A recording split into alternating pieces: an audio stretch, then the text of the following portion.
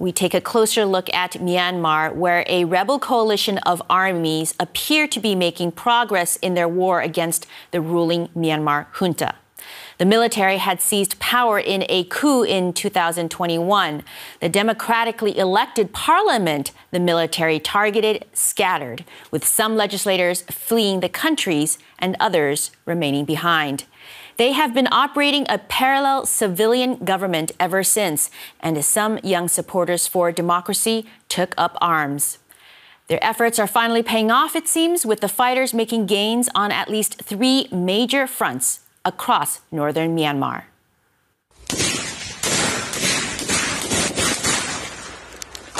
This is a fight that Myanmar's ruling military junta didn't see coming.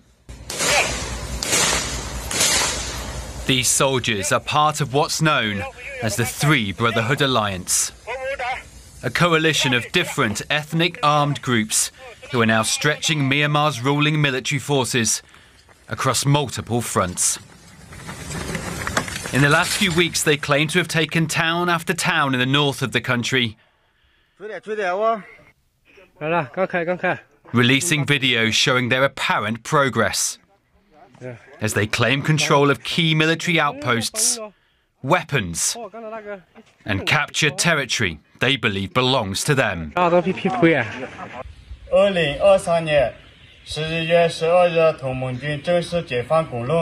It's an operation that's become known by those involved as 10/27, a reference to the date this coordinated fightback began. Initially focused in the northeastern Shan state, it's now grown as the biggest military challenge to Myanmar's junta since it seized power in 2021. With the opposition pro-democracy National Unity government also joining the assault, much of which is happening in areas that border India and China. China's following closely the conflict in northern Myanmar and has been urging all parties to stop the fighting. Recently, some countries asked China for assistance.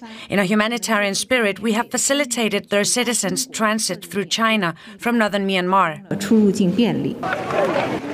The UN says more than 200,000 people have already been displaced by the fighting since the start of this offensive, with this recent footage giving a sense of the sheer number of people now trying to flee.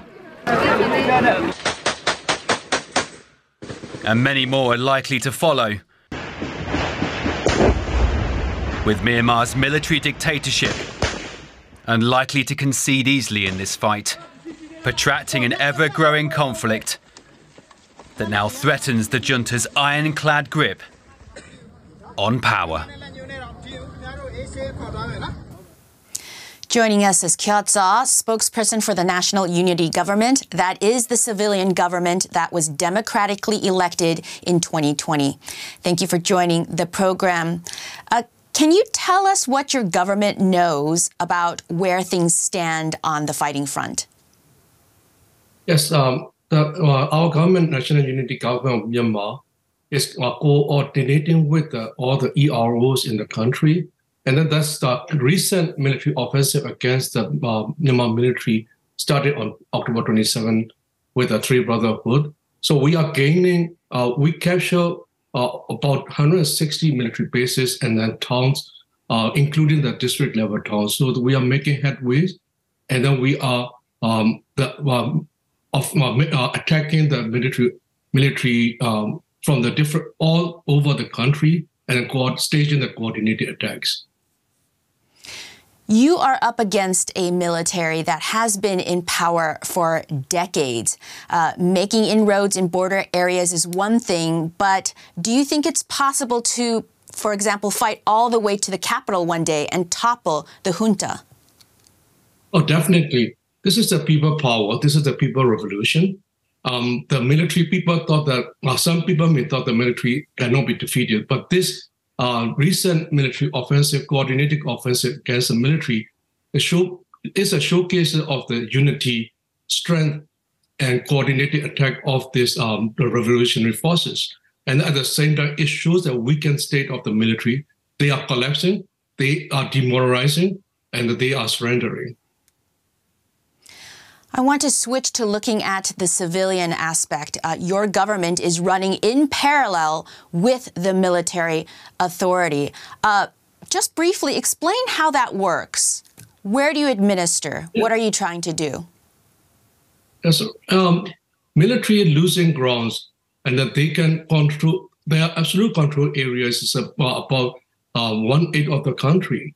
And then about almost 60% of the country's territories are controlled by NUG and the resistant forces. And then many areas, on top of the many areas, are competing. So military control basically only the big cities. Even the big cities they lost control, and then we are winning. And since the government is formed, and since we gained the territories, we formed the People's Administration on the ground. Right now, NUG set up the more than 170 administration in more than 170 townships across Myanmar. And then ethnic states also, they have the state administration bodies. For example, in Karenni State, the IEC, Interim Executive Council. So those are the ones that we are taking over the governmental services and providing the administrative, and then restoring the law and order, and then also the security of the people. So those are the ones that we are doing still staging the revolution against the military to end the military dictatorship in Myanmar once for all. Your government was democratically elected. It is legitimate, but the international community has not recognized you. No other country recognizes you. Why do you think that is, and what would you like to see? Yeah, what we've been hearing is that most governments don't recognize the state, not the government. But many governments are engaging with us, and we are actively engaging with the international community. And we are thankful for those countries who engage in and providing the political and diplomatic support for us. So yes, you are right that we are the democratically elected, legitimate government of Myanmar, and that should be recognized as a lawful, legitimate government. That's why we are requesting and urging the international community. Kyatsa, thank you so much for joining us. Thank you. Thank you. And we turn to Anna Plunkett of King's College London's War Studies Department for more. Anna, thank you for joining the program. The National Unity Government spokesperson we just talked to seems confident these recent military victories could be the beginning of the end for the military junta. What's your observation? I can definitely see why they are so positive. I think when we look at what's happened over the past few weeks since the 27th of October, what we can see is very significant military victories that we haven't seen before since independence in Myanmar. So there is a massive shift, and this is a big turning point in the conflict.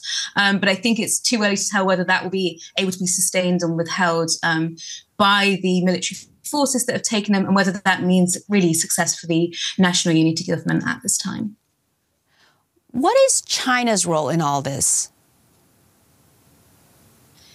So I think it's a very interesting one. China's been known to very much hedge its position between the rebel groups in Myanmar's borderlands that have controlled a lot of the areas between the central parts of Myanmar that are controlled by the junta and China for a very long time. This is an area that's been in conflict since independence for Myanmar, but has also worked very closely with the central government and the junta since independence. So they've signed a lot of memorandums and they have a lot of investments in Myanmar.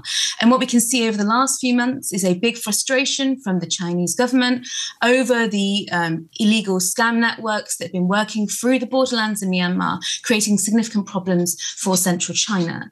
So right now, China seems to be reconsidering its support of the junta and this hedging policy, and possibly moving towards a support of the rebel movement or the NUG, which is a big threat to the junta, as we can see from the fact that they have now started to try and close down these networks and hand over scammers to the Chinese government in the last few days.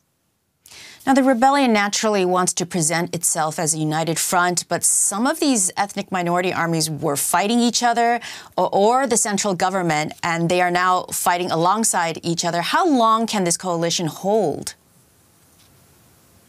Evidence from Myanmar, I think, really suggests that this will be temporary.